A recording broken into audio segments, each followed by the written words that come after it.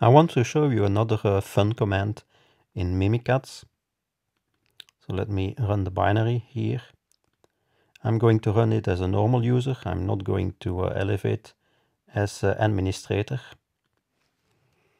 And you have the minesweeper module. And the minesweeper module has one command, info. So mimikatz is developed by Benjamin Delpy, so it's a French guy. So it's info. It's not the command infos, it's info. So this is to help you win at minesweeper. So let me show you. I'm going to start minesweeper here. So let's go in beginner's mode.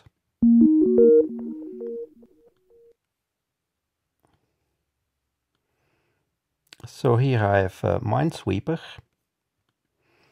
And now I will execute the command info of minesweeper module.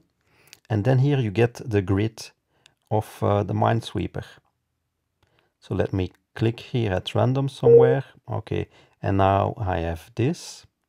And then when I execute the command info again, then here I can see where the mines are located. So I can flag the mines. Here is a mine. Here at 2, there is a mine. Here at 2, there's another mine. At 2 here. And here. And here. And the stars are mines. Here's another mine. And then here.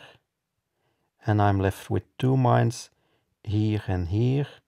So that makes a mine here and a mine here. Okay. And now I can click the other ones here.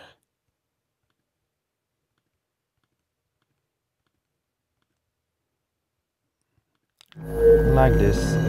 And win at the minesweeper.